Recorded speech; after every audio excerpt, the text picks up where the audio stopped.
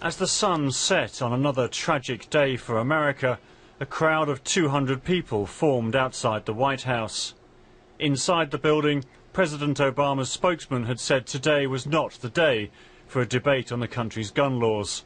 But these protesters insisted that it was exactly the right time.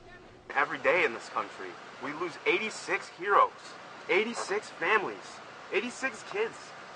Lose somebody they deeply love and care about. Now imagine yourself being one of those people.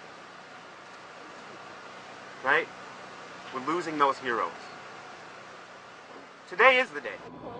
The Connecticut authorities dealing with the latest shooting know their state already has some of the toughest gun laws in the country and the 5th lowest rate of gun deaths.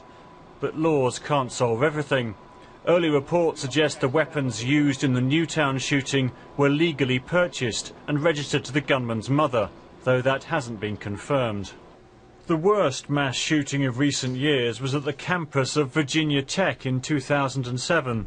33 were killed, including the gunman, a 23-year-old student. At Luby's cafeteria in Texas in 1991, 24 were shot, including the gunman.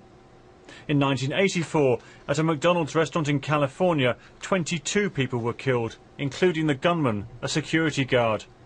And at the University of Texas in 1966, 17 were killed, including the gunman, a former Marine sniper.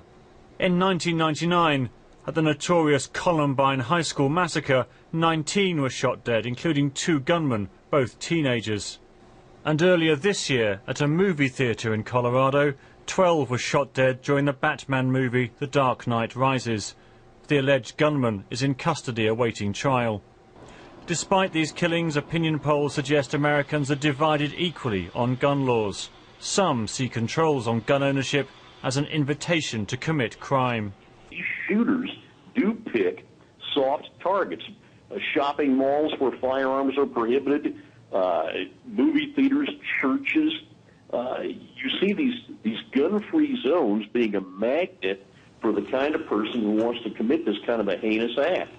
Surveys suggest a smaller proportion of Americans actually own weapons now than at any point in the past 40 years, down from around a half then to about a third now.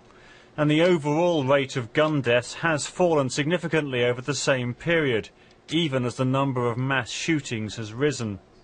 President Obama has said meaningful action must be taken to prevent them. The question is what? Bill Hayton, BBC News.